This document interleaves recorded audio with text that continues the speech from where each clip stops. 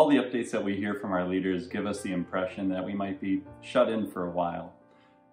Though we might be socially distant from each other for a little while, we certainly don't need to be disconnected from each other, and we absolutely don't need to be disconnected from God's Word.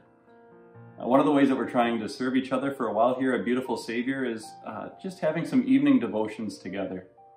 In addition to our online worship services, I'm hoping every night to post just a brief devotion for you from one of the Psalms. Each night we'll have just a couple minutes of devotion. That won't be much, just a reading of a psalm, a couple of devotional thoughts, and an evening prayer. It doesn't take a lot of time, but God grant that it does a lot of good. For more than 3,000 years, God used the Psalms to encourage believers as they faced all different kinds of experiences. Grief, joy, shame, guilt, forgiveness, life, death, peace with Him.